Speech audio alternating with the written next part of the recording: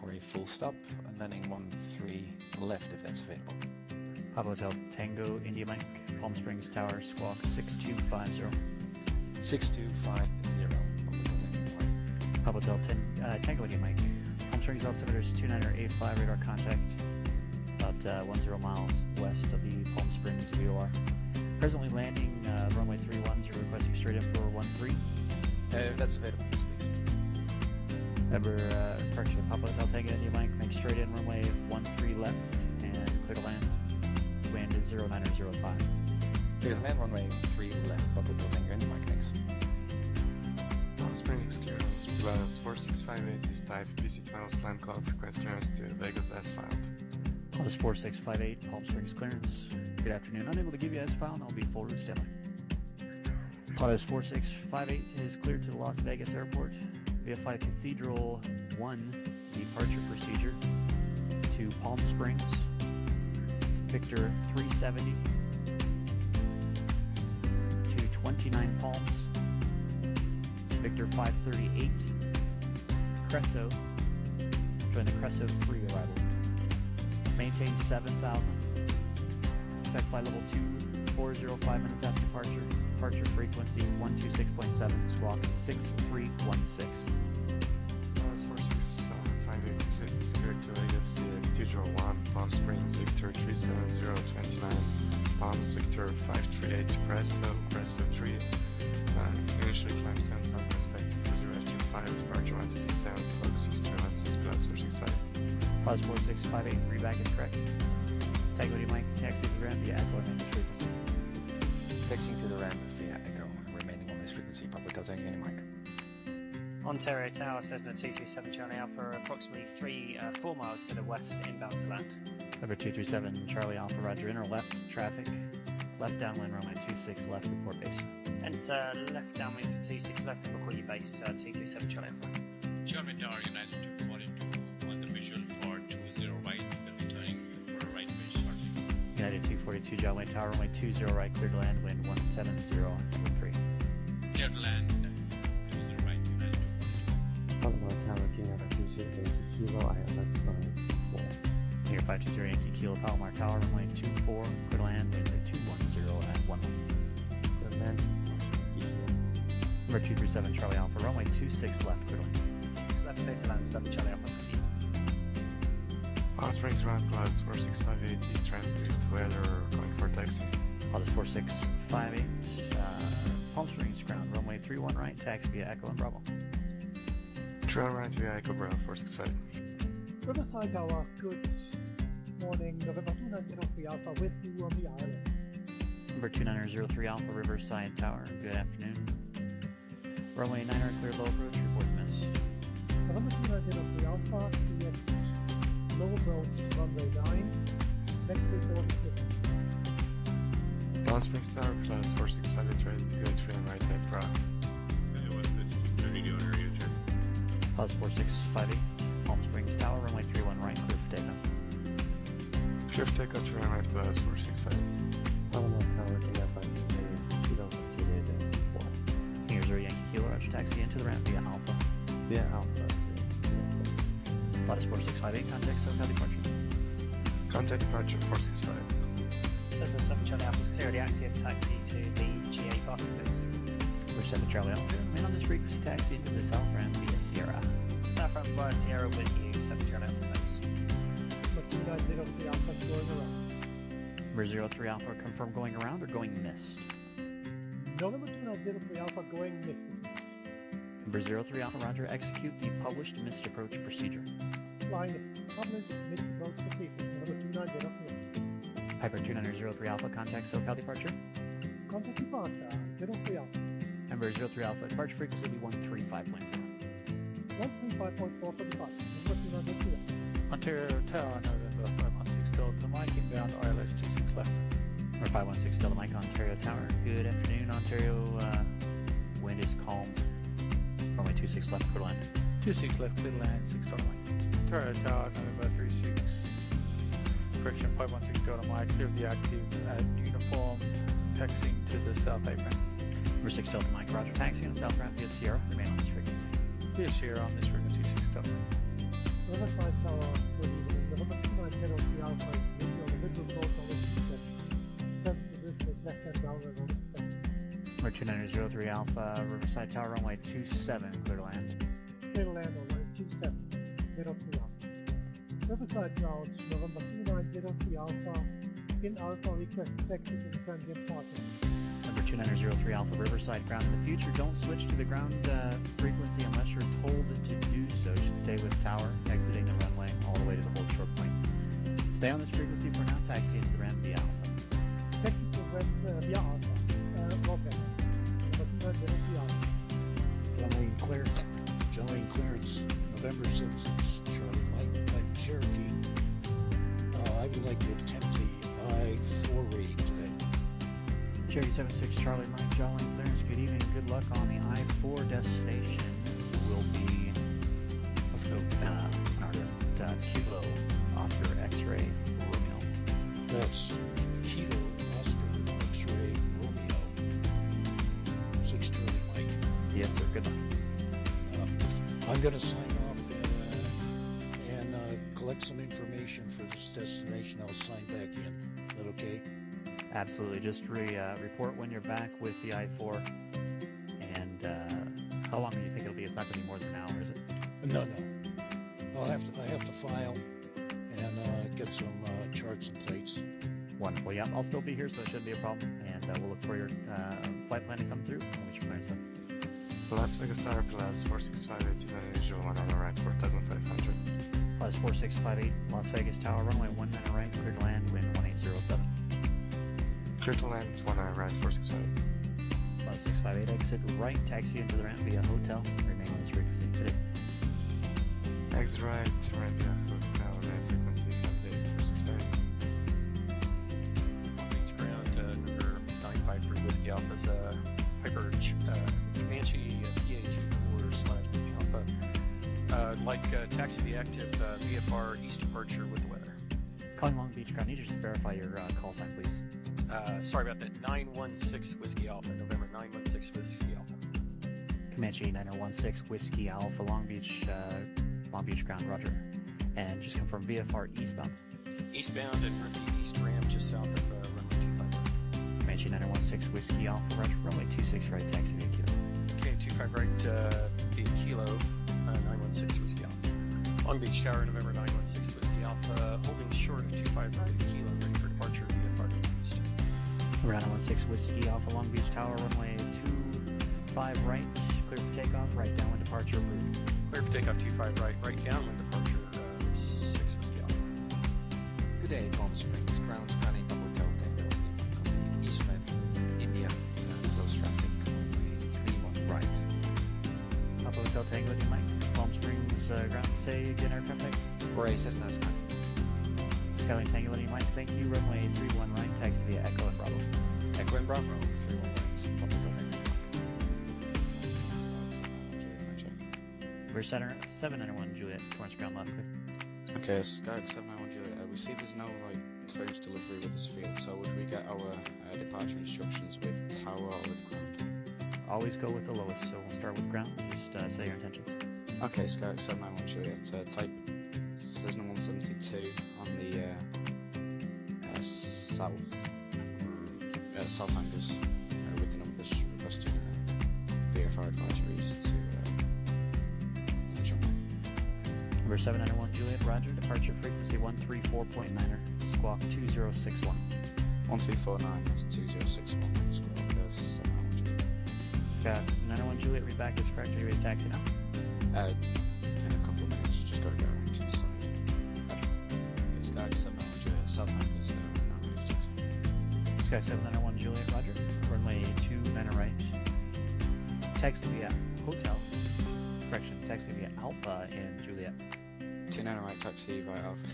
Happy Sunday, guys. Good to see you all. MiniWebs, hello, and the Sparks, good to see you as well today on the stream. Evanek, as always, good to see you. And the Sky Lounge, and Valdudes, and Johnfly, and Reptile Rick, thanks for the auto host, much appreciated. Scotty, good to see you as well.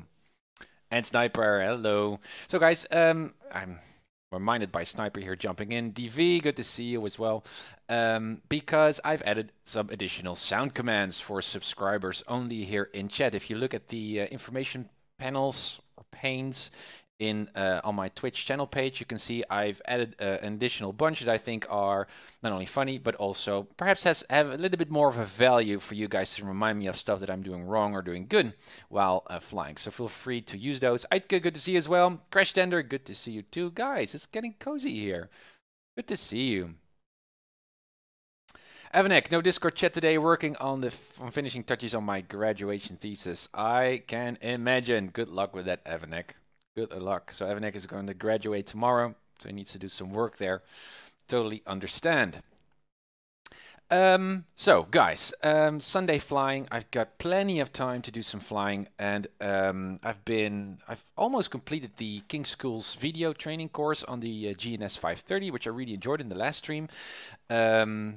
Not that complex, actually. The last half of the video training course was mostly about putting in instrument procedures, which is essentially just hitting a button and loading it up. Still, it needs some practice though. But I'm actually getting at least intellectually more comfortable with using the GNS with all the buttons and knobs. And I woke up this morning with the idea to perhaps tinker a little bit with my radio panel. As you guys know, I'm using the Cytec panels that are actually out of production. Hopefully Logitech, which has taken over Cytec, will produce some even more awesome and more reliable devices. Anyway, I've got the radio panel, and I thought, hey, those turning knobs also has an inner and an outer knob. Perhaps I can use SpotNext to program those knobs to use with the GNS, because it's the fiddling around with the mouse cursor, you know, you guys have probably seen in the previous stream, it takes some time and it's just a little bit frustrating to turn that knob by changing letters and stuff. And so I thought if I could just switch my radio panel, I've got different modes there to, for example, what I don't use ADF, I don't use DME, I don't use, there's also a transponder feature on the radio panel that I don't use. I could assign that function to the GNS, but I don't know if there's a data ref or some kind of, I imagine that there would be, I can expect that there would be a feature there. So I can just use the radio panel to put in waypoints and stuff, which I think might be quite interesting. So if you guys have any experience with that, let me know. The flight service bot is working. That's good to see. Nice. And thanks for the follow. Is that matter? Thank you and happy Sunday. So that's a nice idea. So I need to work with that a bit. I don't know why it shouldn't work, but that's on my mind. Anyways, I'm going to alternate between IFR flights and VFR flights because those are not really two separate worlds. I'm noticing that if I just stay in touch with VFR flying and also keep flying VFR, that also benefits my flying in IFR. And I just still so much like to fly VFR, as you guys know. So that's why today I'm going to do that as well, but always in spirit of learning something new or optimizing my flight performance. And as you know, I have such a hard time flying PilotEdge, not PilotEdge, but pilotage. I don't know what the really difference is in pronunciation there, but just flying on visual. So no radio navigation, but just using the chart and find my way around and using the clock. So this is also a very good opportunity for you guys to remind me of the clock by using those sound commands. I have assigned myself kind of like a tour around the Bakersfield area. We start here at El Quadrilche, where we currently are, which is a very, very nice airport. And we're going to go up north and find ourselves, hopefully, find a way to get to Tehachepi. Which I only visited as part of the CAT ratings a very long time ago, but only using visual reference points. So I'm actually going to switch off or, well, turn to a page on the GNS so I cannot see where we are in reference to the map. And we'll just use highways, landmarks, rivers, lakes, airports to get to our airport. And we're going to do that several times. So first to Tehachepi. It's just a wonderful scenery. The photoreal scenery here is so gorgeous. So it's going to be quite a scenic flight. And then I'm going to fly to Poso Kern, a very small, cute CTAF non-towered airport.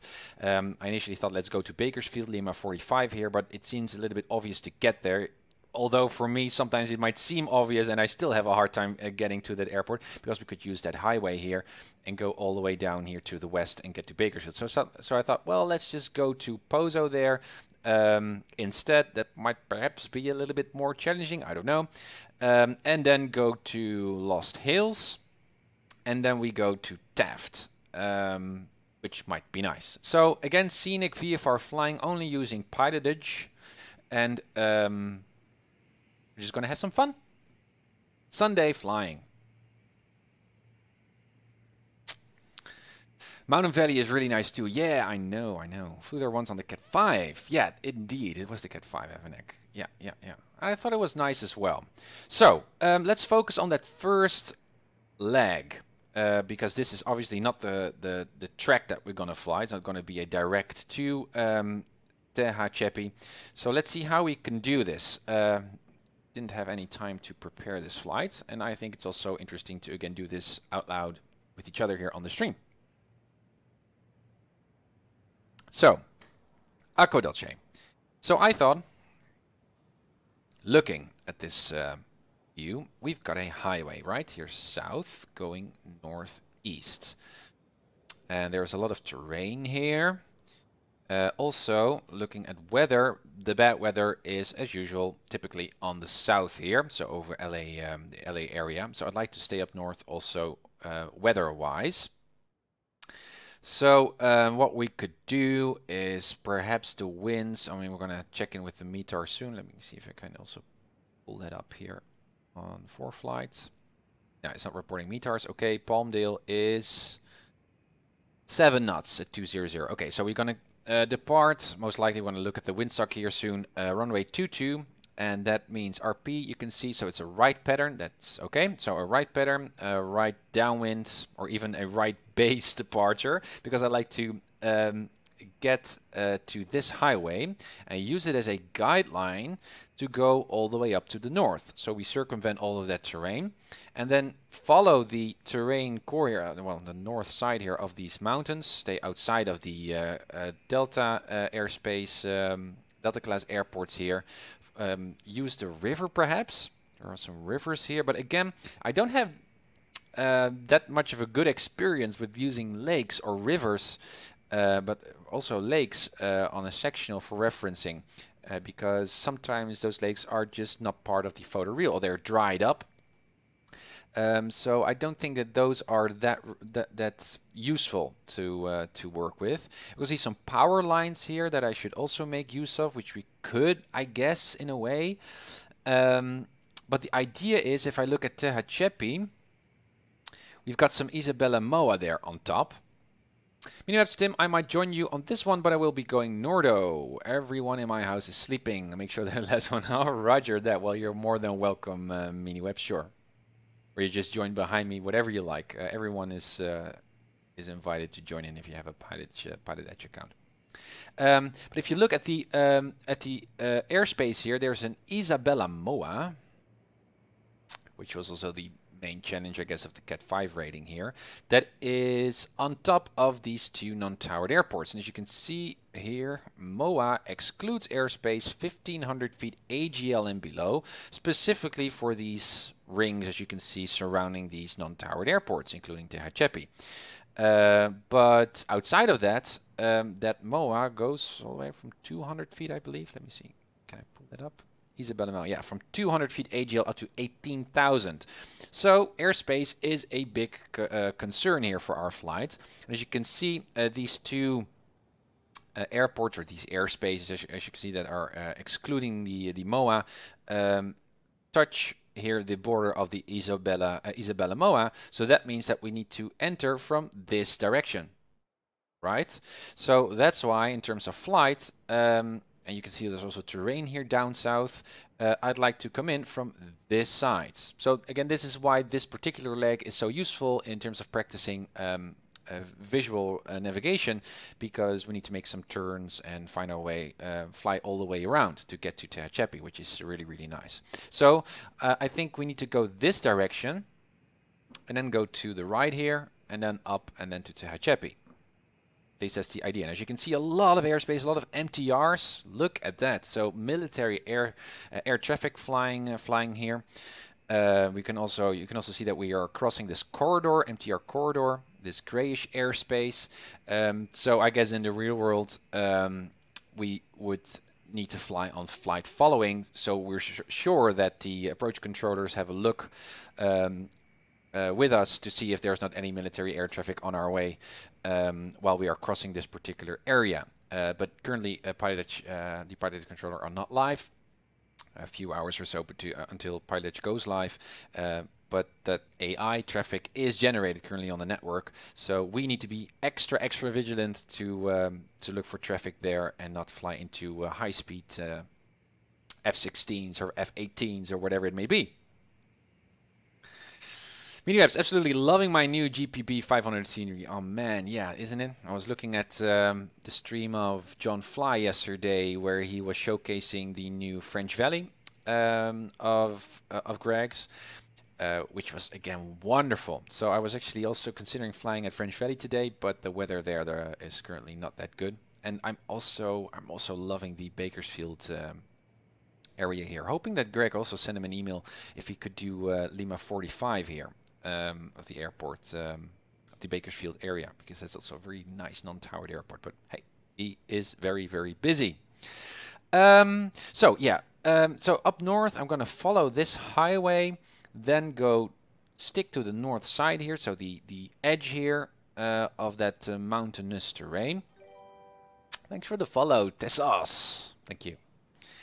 And we are going to fly along that river, I guess. You can also see there are lots of roads, but nothing that is that clear. I think it's more reliable to just fly north and stay to the right side of that mountainous terrain, I believe. But I'd like to fly towards them, so let me first put this into this flight. So we're going to go to the right. First mark is that highway. Then follow that highway to Palmdale Lake. I don't expect to see that lake, but hey. So we fly away from all those mountain tops. Then we're going to make that left turn and go all the way down this direction. However, I'd like to have some. I mean, we're going to see Palmdale, obviously. That's also a big visual reference point that we know that we're on the right side. We also see General Fox while we keep the mountaintops to the left. Again, no radio navigation. I'd like to fly at least, or like to see, Quail Lake. So that's something that we can do. Then if we see Quail Lake, and again I'm going to use the clock, so I should also prepare for times, especially for this flight. So Snipe, I need your assistance here. Let me see. So from Quail Lake we might shoot a plane heading, because I don't see anything we can follow. Oh no, we could use Highway 5 here to the left, as you can see. That goes up north. A little bit, well, there's also terrain here. 7,000 feet, so perhaps that might be necessary. Okay, so we're going to pick up Highway 5. We have all the time in the world. We're going to fly into the Bakersfield area. And then we're going to make that right turn, keeping the mountains and stuff to the right of us. Right? Yes, right. And then we're going to fly that way. But then we need to be specific here with how we're going to enter the Tehachapi excluded airspace. Still echo though, but we need to be careful here. Now, as you can see, there's some kind of a valley that we can fly through. There are some roads there that go to Tehachapi. So I'd like to pick up on those. So we might fly here. We're going to see some power lines. You can see. But I'd like to fly through here. So that's going to be interesting, guys. We need to really look outside of the window there to find those power lines and also that road that will guide us all the way up. To Tehachepi. We might see 2 airports. We need to sign into that frequency. It's right pattern 11. Yeah, what runway are we going to? Do we have a METAR here? Yeah, we do have 5 knots, so it's Windscom 280. Yeah, so it's generally all coming from the 220 kind of direction. So that might favor runway 29. 29 is left pattern, so that's great. So that means that we can enter the left downwind from runway 29. I believe Tehachepi is also a nice airport here, scenery-wise. Not Greg's, but I think it is a cute airport, but I don't know for sure.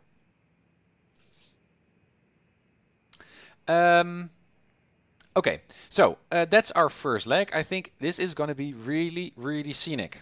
Really looking forward to this flight, and I think this is nice. Again, I also actually need to study, perhaps you guys know, some again, remind myself of some of the principles that are involved with flying on visuals.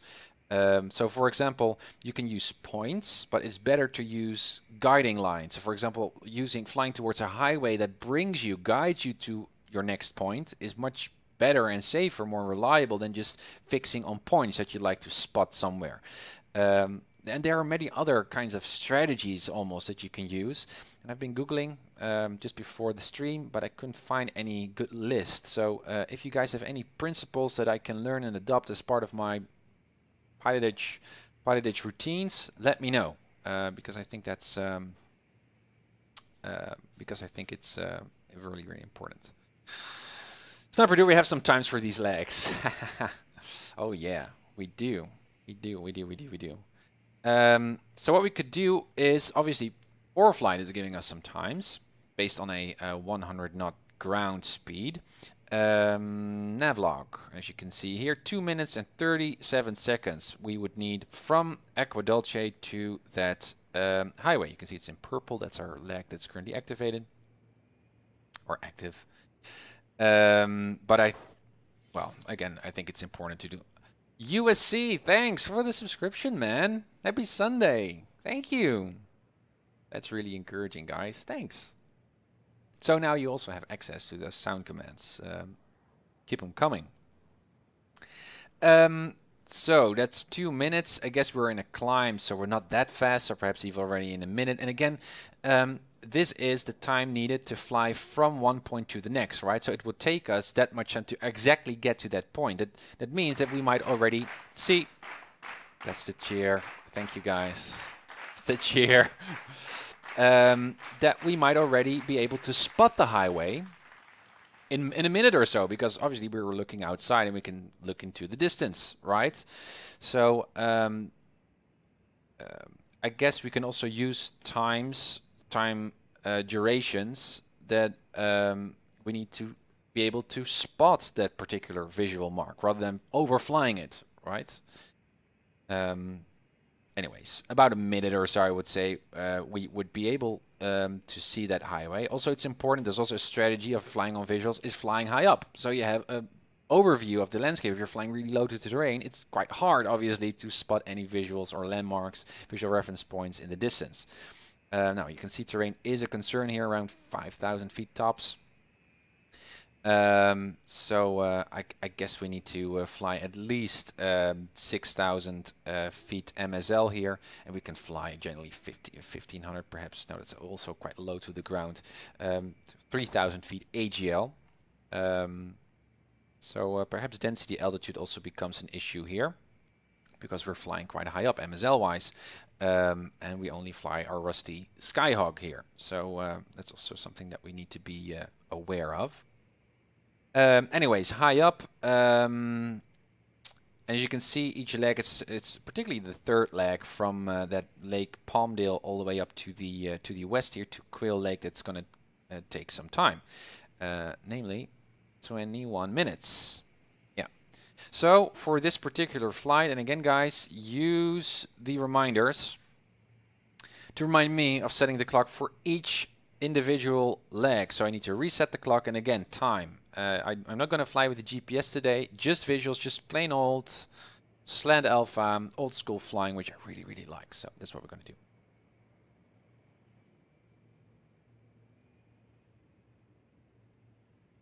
Okay, so let's get this party going. Wonderful Aqua Dulce. Nice red hangers. So we do have some winds. Seem to be more than 5 knots actually. Each section of this windsock is about 3 knots, I believe. So this is 336. It's kind of like 6 knots of a wind coming, and it would not favor runway 22. It would runway 22. I made a mistake before. Yeah, because the wind is going into the windsock, so it's coming from that direction, and so that means that we need to fly towards that direction to get that headwind going. As you can see, there's all the marginal VMC stuff to the south that we're not going to fly towards. We're going to fly that direction, and the highway that I'm going to try to track from our departure here from Aqua Dulce will be just over this particular hill. It's not that road, but it's somewhere around beyond that hill. So hoping that we can spot that in time. Okay, nice. Ah, Sunday flying, guys. Been looking forward to this. Now let's get going then. First, let's fasten our seatbelts. Fastened. Pilotage is already live, so that's good. Calendar check. Parking brakes are set. Live fast fire extinguisher. Door is closed. ELT is set to auto. In. Flap lever is up and our flaps are up.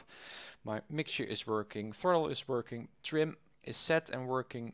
Fuel tank set to both. Cutoff is in. Alternate is in. Circuit breakers are nicely tucked in. And my switch panel is working. Why is my beacon light off? Not that it's working right now, but it's just to it's good habit to just keep it in the on position. And importantly, my avionics are off. Good. Then I'm going to check my controls to the right. That one goes down. That one goes up. Down. That one goes up. Trim is working too. My pedals are working too. Wonderful. Batteries on. Well, we got enough fuel. We can refuel perhaps. If I'm going to do that by the book, I should also look at the airports to see if actually fuel is provided. Now, what's the rule? I think there should be a star or a crosshair on top of the sectional here. So Quill Lake, obviously, is a private airport here, would not provide refueling capabilities. But as you can see here, Tehachepi would have. I believe the star has to do with. Guys, what does it mean? What does the star mean? I believe the crosshair means that there are fuel station options there. I don't know for sure. Norbert, good to see you as well. Welcome on board.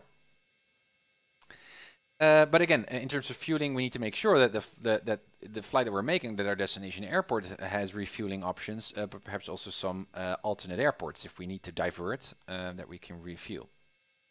Okay, so we do have for this particular leg avionics on, off, and that is on. That's good. Let's check what the flaps are doing again. I'm skipping the external walk around, even though that is part of the rep, just to save some time. It's getting a little bit redundant to do those checks. On. We're going to check that soon. It's good. Good. Avionics off. Throttle a bit in. And let's prime. Fuel pump on.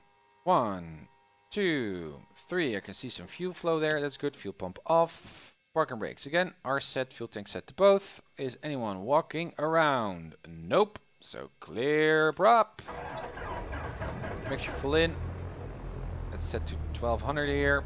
Thanks for the follow. Umesh. Thank you. Welcome on board. 1200. Generator, alternator is now on, and I can see a rise in the M meter. That's good. Let's lean for ground. Look at that peak RPM. There it is. Yeah, so a little bit in. Good. And then reset to 1000. So it's better. You can more easily see that peak when you're at 1200 RPM rather than at 1000, so that's why. That's on, good, and oil pressure was already in the green. Yeah, perfect. Avionics on. Let's go mode C, why not? There we are, 1200 VFR, and now we can switch off actually the Garmins. Cannot totally switch them off because they are connected to my comm radio, so I'm just gonna switch it to a page that doesn't show the map. And again, I have not found the time yet to look into the CDI issue that we found in the previous stream. This needle was not really corresponding, or actually the entire instrument was not connected, as though it seemed, to my GPS flight plan and track. So I need to fiddle around with the settings to make sure that it actually does work. Cannot believe that it wouldn't work actually.